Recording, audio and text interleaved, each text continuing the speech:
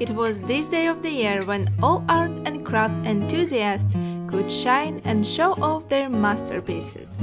Spring Craft Show year after year turns the town hall into a breathtaking art exhibition. This year saw 24 different arts and crafts categories, with the most number of entries in crochet and jewellery making sections. It's been really fantastic. So we've had lots of people through the door. The Gun Club have done the teas and coffees and cakes. We've had lots of people having some really delicious treats. Lots of people buying raffle tickets, which helps for next year's prizes.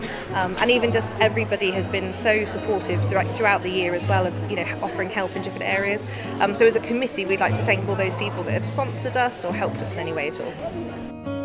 Spectators could enjoy all kinds of masterpieces, from felted Christmas tree decorations to naturally dyed fabric, and from numerous gorgeous blankets to handmade toys.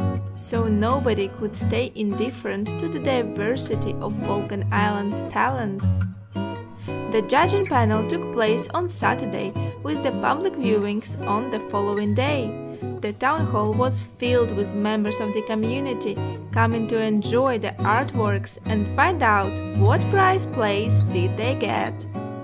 I got the section in the crochet blankets prize actually, which was very exciting. Really pleased, because I think everything is absolutely fantastic and everyone's efforts are amazing, but it is really nice to sort of go and have a look and see that someone else has thought it was nice as well. I've done some crochet, so I only started a few years ago. I've mainly focused on blankets, but one of the ones I did this year was a blanket of lots of different patches of different colours that we put together, which was nice because I could work on one small patch at a time, less stressful. Spring Craft Show has been an important part of the Falkland Islands community, as this annual event brings people together, allows artisans to display their masterpieces, and shows diversity of arts and crafts produced on the islands.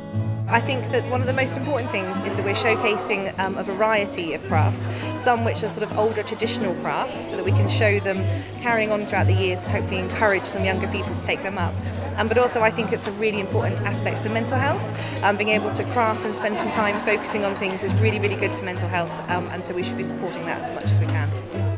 Spring Craft Show was once again a great success, with many members of the community entering their artworks and countless numbers of spectators attending the exhibition. And if you was halfway through your crafty project and missed the entry day for this year's show, better get crafting to be on time for the next year event.